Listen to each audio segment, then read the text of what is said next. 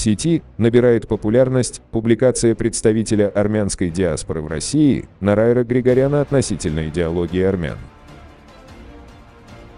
Как передает Axar.az, Григорян в своей публикации на Фейсбук обращается к армянскому народу. Сейчас первоочередной задачей нашей диаспоры должно стать получение армянской автономии со столицей либо в городе Сочи, либо в городе Адлер. В Сочи предпочтительнее, так как тогда мы сможем воссоединиться с Абхазией, которая войдет в состав Армении. Абхазия, можно сказать, что уже наша.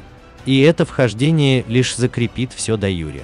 После этого мы уже спокойно можем пробивать коридор через Грузию для соединения с матерью Армении. И пусть никого не смущает, что когда-то на этих землях жили черкесы. Армяне там проживали гораздо раньше, и все эти земли, как и, впрочем, Дагестан и Чечня, входили в состав Великой Армении. Так что мы всего лишь восстановим историческую справедливость. Каждый армянин в российской диаспоре должен работать для достижения этой цели, написал Григорян.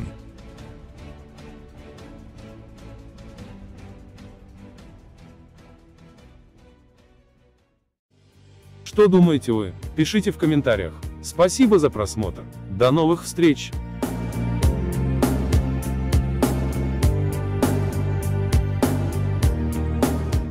Спасибо за просмотр. Поставьте лайк, и если вы не подписаны на наш канал, то подпишитесь.